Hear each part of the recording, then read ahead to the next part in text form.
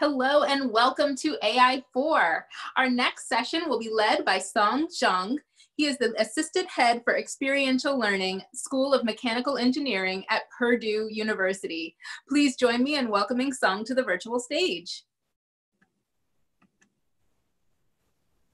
All right, it's all yours. Okay, thank you. Okay, thank you for your kind introduction. My name is Zhang from Purdue University. Today I'm going to talk about the work we are working on recently for Holostream for remote robotic control. So this is the outline I'm going to discuss today. First of all, I try to present why do we need the true 3D video feed for remote robotic control. And then I will try to present the high resolution 3D video sensing technology that was developed in my lab many years ago. After that, I will cover the Holostream technology that enables 3D video streaming at very high resolution, which could be used for robotic control. Then finally, I will try to show some preliminary work we have been doing recently. So first of all, this robotic control remotely is not something new. Like this race car, RC car, you can, kids can play with that when you use remote control to drive that around. However, this control can be challenging, especially if the car is far away. Because all this kind of information we get is from our eyeballs, which means we need to tell where the car is all from eyeballs. So if it's far away, it becomes challenging. So the 2D video feed from on this robot makes things much easier, because this 2D video can see where the robot is, the surroundings, the environment, everything. So this becomes, especially for drones, if it's very far away, now you can see where drone is doing, making the remote control much easier. So then, even for this kind of 2D, it's also challenging because you cannot see, how far the object is, how far, an obstacle is, because you do not know the real 3D information. So the stereoscopic 2D video feed, what I'm trying to say here is that instead of one 2D video feed to the user, now you're actually getting two video feeds, one to the left eye, one to the right eye.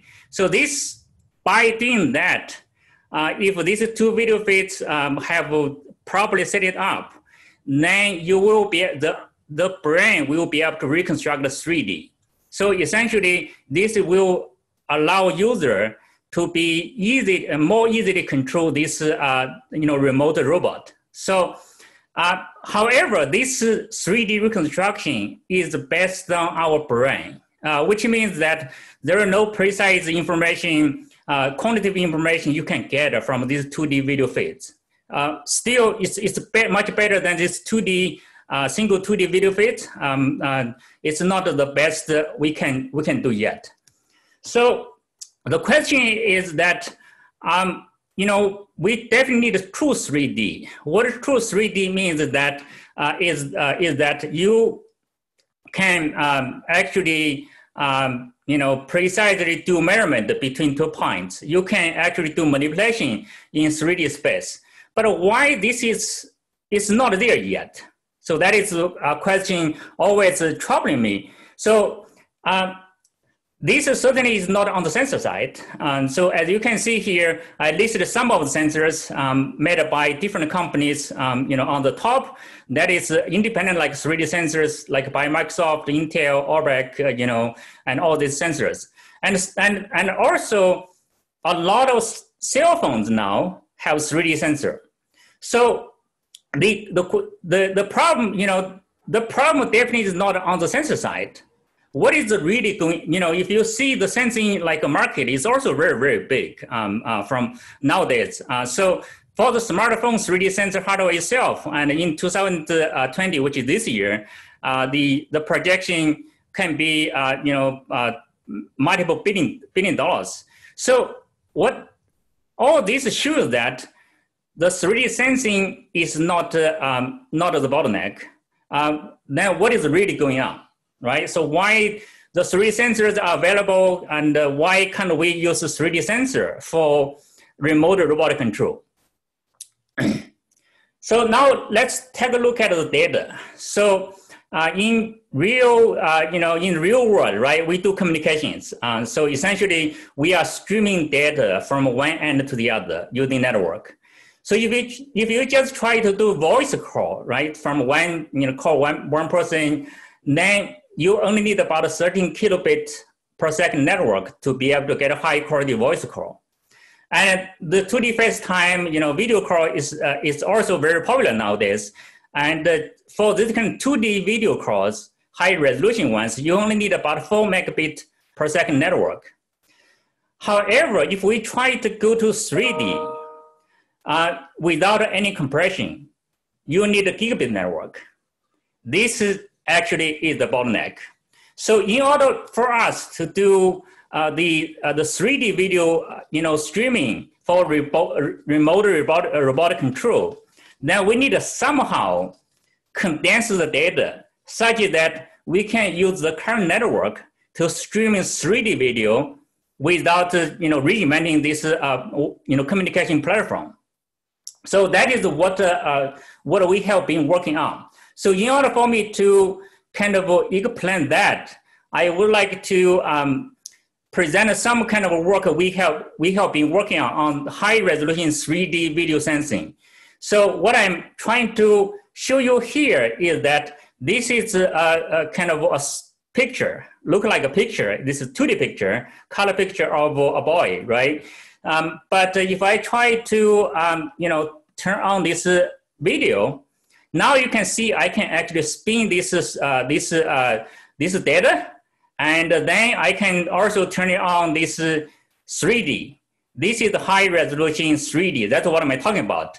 So you probably have not seen this often from this commercial 3D sensor, like any of the sensors I listed before. But this high resolution sensor gives us the opportunity actually to know the 3D information precisely from anywhere, as long as we put a sensor there. So this high resolution 3D data can be used for remote robotic control. So in order for me to explain how we do compression, I have to kind of explain how we do the sensing part. So the sensing technology we developed is actually very basic. So we use structured light technology, which is very similar to like Kinect, not in a sense like Kinect V1, right? Use triangulation. But we achieve much high accuracy and high resolution. So essentially, we use a projector. This projector will shine structured light onto the object surface. If this the image captured by the camera from a different perspective, as long as we are able to find this corresponding point from the projecting point and the camera point, then the triangulation can be used to reconstruct 3D. Intuitively, how does that work? So we project the vertical, horizontal like stripes on the human face, right? So if you see, this is one of the images we captured by camera. But you can see that the pattern actually deformed by the surface geometry, which is the human face for this example. So one interesting thing you may notice that is the pattern actually deformed, not much at the overhead area, because here we know that the overhead is pretty flat. But if you move to the nose, like tip area, the pattern deforms much more dramatically from one point to the other. So this, in the real world, real person, the geometry of this nose tip area actually changes much quicker. So as you can see here, intuitively, from this pattern deformation, we can somehow get a 3D information. So that is essentially how this triangulation technique works. We use a technique called phase shifting. So to give you some idea how this phase shifting works, essentially we encode the pattern into sinusoidal manner. So then we kind of shift this phase from one pattern to the other. As you can see here, this is the first one, second one, and the third one. So we shift the phase, since for these three, any of these images we capture, we will have I prime, including the background light. I diaphragm is including the reflectivity of the point. Then the phase is also unknown. We only have three unknowns. Therefore, we only need three equations to be able to solve for these three, solve for the phase, right? So this is the phase information we get. So as you can see here, the phase information also deformed in a similar manner as these intensity images. So this certainly from the phase, instead of using the intensity, now we can use the phase information to reconstruct 3D.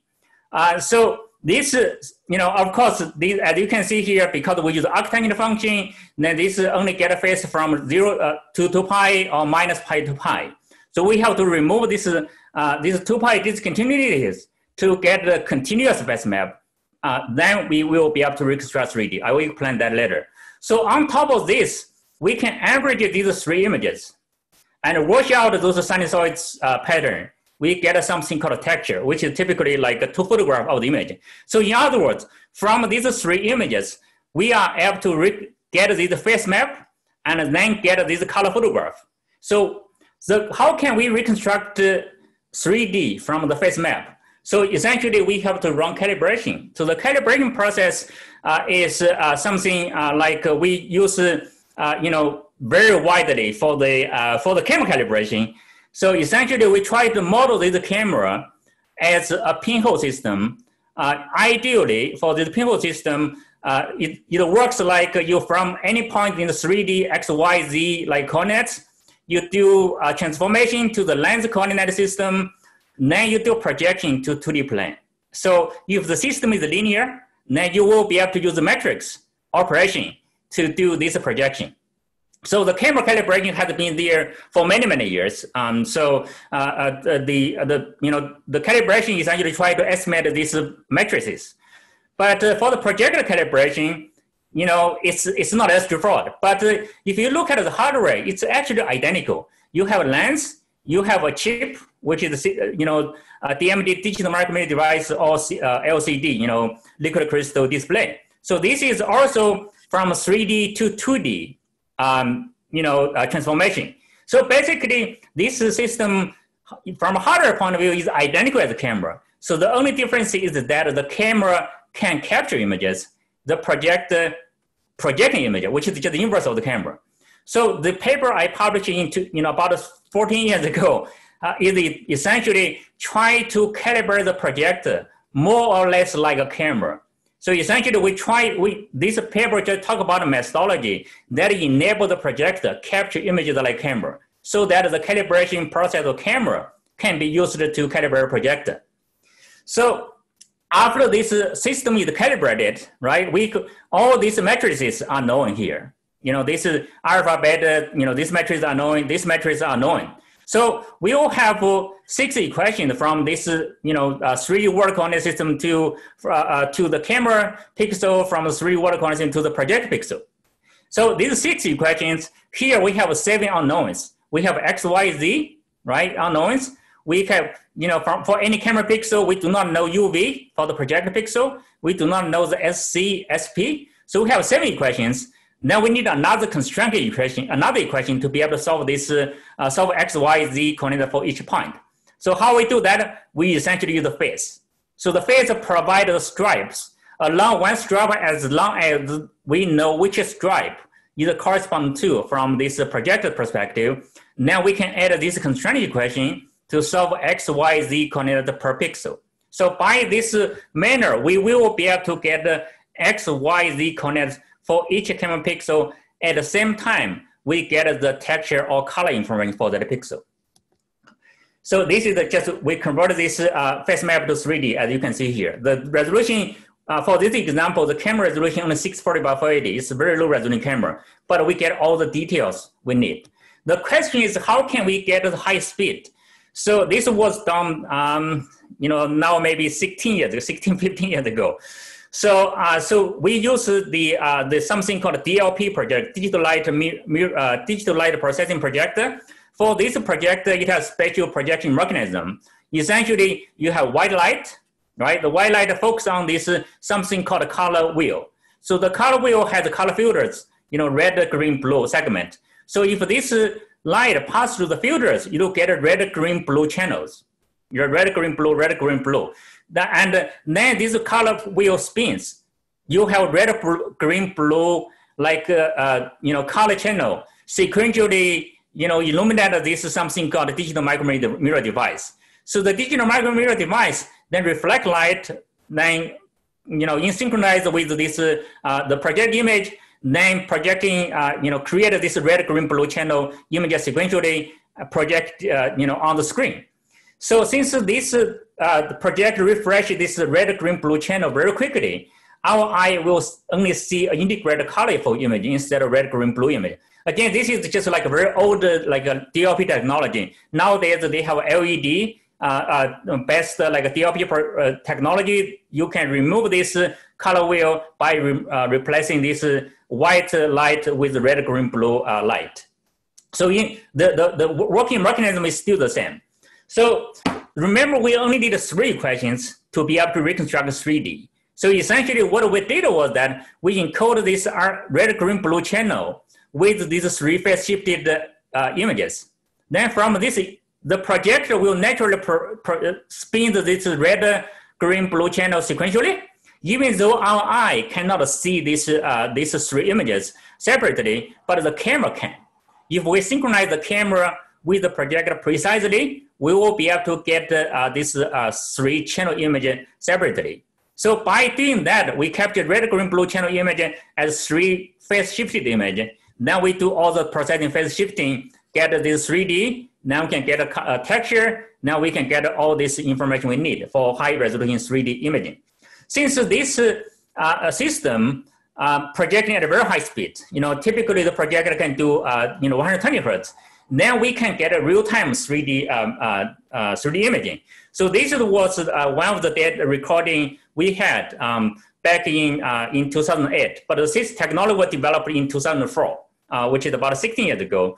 So as you can see here, the left side is real processing. Right side is actually 3D model created on the computer, on a single computer. Through, of course, we have to do optimization on the algorithm and everything. So by the way, this video was created for the rock band U2 in 2008 because they want to use this video as the back screen when they perform something called even better than the real thing. So anyway, so this is something we did for 3D sensing. So now coming to the topic that we want to streaming this high resolution 3D video to a remote end, use the current network. So again, so if we try to streaming this quality video using uncompressed data, like OBJ, for example, point cloud, then we need about 7 gigabyte bit per second network to be able to do that. So our idea is that can we somehow compress the data so that we can do that, right? So essentially what we did was that we tried to create a virtual 3D scanner. We know how to do real one. Now we create a virtual one, and then we encode this 3D geometry and color texture into a kind of a colorful image. Since this is the ideal scenario, everything can be calculated, then you do not need fancy calibration. So this speed can be fast, the noise, you can control noise, you can control everything. Then we can get this colorful 2D RGB, standard RGB image.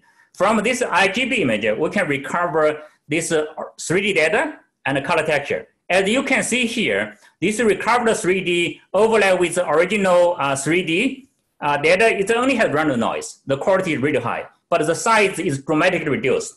We can put this into video, right? So then what we get is the video will be from 7.6 gigabit per second to 60 megabit per second with lossless compression. And then if you can do lossy compression, right? If you, depending on the quality you need, and we can get it down to, about 5 megabit per second network requirement to deliver a 3D video like this, the rightmost side. So essentially we try to combine the two kind of technology together, real-time 3D sensing and compression technology, created something called Holostream. So Holostream is the technology that can, do the capturing, compression, delivery, decompression, and then reconstruction from the user end. So as you can see here, this is an example. We show, left side you do capturing, right side you can visualize the 3D video streamed through like wireless network to mobile devices. So that's what we did 2 years ago. So this was actually people are very excited about technology. They thought this could be the future, like FaceTime, which is 3D video communication. This is live video you showing that how this technology work in my lab. Okay, so this technology is great. So what we try to do is that we try to put this kind of technology to the robot to address the needs for real-time 3D, high-resolution 3D video feeds from the in the field. So as you can see here, what we try to do at least is that we put a 3D sensor on the camera on the robot. Then we can send this audio 3D 2D video feed to the computer. So the computer then compress the data, right? Compress the data. Then from the compressed data we get it to the server. So the server then can then send this data to a remote mobile devices. Then you can reconstruct the 3D from this remote devices. Then from this reconstructed 3D, you then try to control the robot, send a signal, depending on what you need. So that's what we want to do in the long term. Then what we try to work on is that of course we have our sensor. It's a sensor here. We put it on this robot, and we use the Raspberry Pi to control robot, and use the laptop to control this this sensor, and then try to do data compression, then communicate with the server. So this is like pipeline. Well, our idea is that we try to send this data to the cloud. Then the user can download it remotely to the mobile devices, then do all the reconstruction from the mobile devices, then control the robot in a sense. So this is kind of the preliminary system we have. We just actually got this working this summer. So as you can see here, this robot has it's of course it's like a big robot, not a very small robot. So we can put our sensor on it, and we can capture that. This software was I forgot to mention that. Actually, let me try to go back to here. So